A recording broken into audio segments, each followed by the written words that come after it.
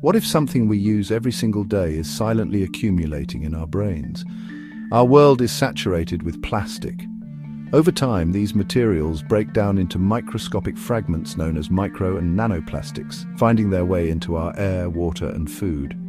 We ingest and inhale these tiny particles from countless sources, and recent research has revealed a disturbing truth. They are not just passing through our bodies.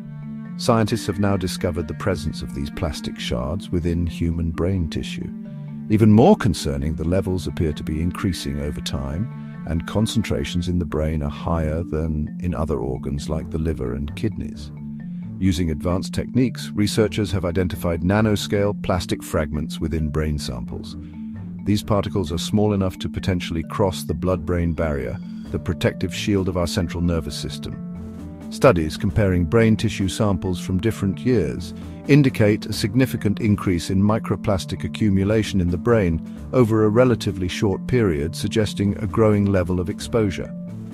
Notably, some studies have found significantly higher concentrations of microplastics in the brain tissue of individuals diagnosed with dementia, though the exact nature of this relationship is still under investigation.